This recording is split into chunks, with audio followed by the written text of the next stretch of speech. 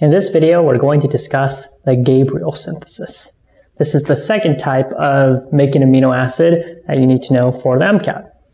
So the way Gabriel synthesis works is it makes an amino acid using N-phthalimidomalonic ester and an alkyl halide. Now, this is the structure of N-phthalimidomalonic ester. When you look at this compound, you can actually see there are several features that look similar to an amino acid. You have this nitrogen with this protecting group on it. The reason why protecting groups are important is that an amino acid has both an amine as well as a carboxylic acid. These groups can participate in acid-base reactions, and that usually makes it hard to synthesize the different amino acids.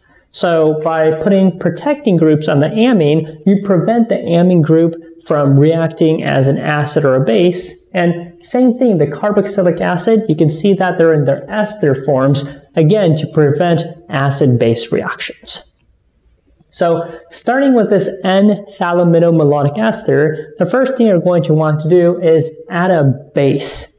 So here, sodium ethoxide, this is a strong base.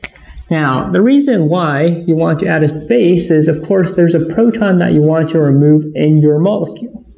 If you look at the N-phthalimidomalonic ester, you notice that this hydrogen is attached to a carbon. This carbon is alpha to two different carbonyl groups. As a result, this hydrogen is slightly acidic.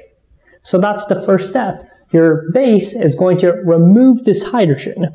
And when it removes the hydrogen, you're going to form this enolate, this carbon with a full negative charge. This carbon with a full negative charge can act as a nucleophile. And in this step, you're going to go ahead and introduce your alkyl halide. Now, again, this alkyl halide is going to be important for determining the amino acid that you make. And that's because the choice of the alkyl halide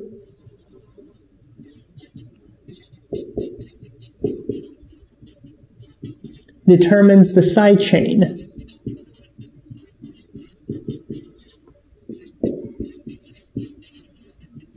So if you take a look at this molecule, this alkyl halide right here, you should note that this is the side chain of valine. So that means here we're trying to make the amino acid valine. Now, when you have this nucleophile in this alkyl halide, it should remind you of a reaction that we've discussed before, nucleophilic substitution reaction. Essentially, this nucleophile is going to attack this carbon, kicking off the bromine. And this mechanism right here is an SN2 reaction, a one concerted step. So once this nucleophile attacks, then you'll have added your side chain onto your molecule. So the next step that we're going to do is step 3, hydrolysis. So under acidic conditions, the protecting group on the nitrogen will get hydrolyzed, so you'll have the amino group back, and the esters will get hydrolyzed into carboxylic acids. So now this is starting to look pretty close to an amino acid. You've got several of the key components. The problem here, though, is we have two carboxylic acids. However, here, if you look at the carboxylic acids, you notice that they are beta to each other, right? This carboxylic acid, this carbon is the carboxylic acid carbon. One carbon away is the alpha carbon. The next carbon would be the beta carbon. So since these carboxylic acids are beta to each other, it's possible for you to add heat and produce decarboxylation. So that's our last step. Decarboxylation. So as a result of decarboxylation, it means that one of the products that we're going to form is, of course, carbon dioxide.